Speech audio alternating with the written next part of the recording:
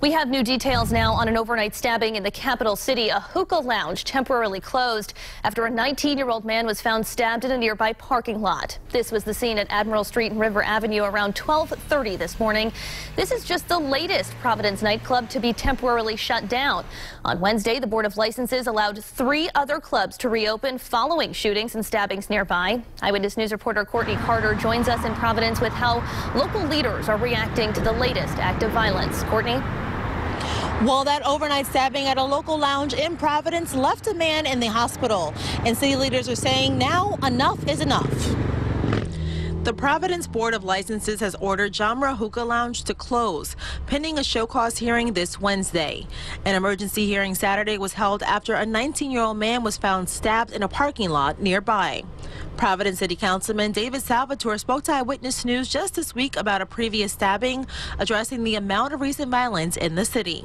We all agree that any time there is an act of violence in our city, there will, more importantly, a human cost to these various acts of violence. So, police say the latest incident took place outside the lounge on Admiral Street and River Avenue just after midnight Saturday.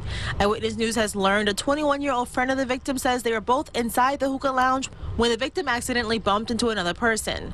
An argument took place and the altercation moved outside. Salvatore isn't the only local leader speaking out about the recent violence. Providence City Council President Sabina Matos saying in a statement, "Waking up to news of more violence in our city is disheartening. One of the greatest things about Providence is our amazing restaurants and vibrant nightlife.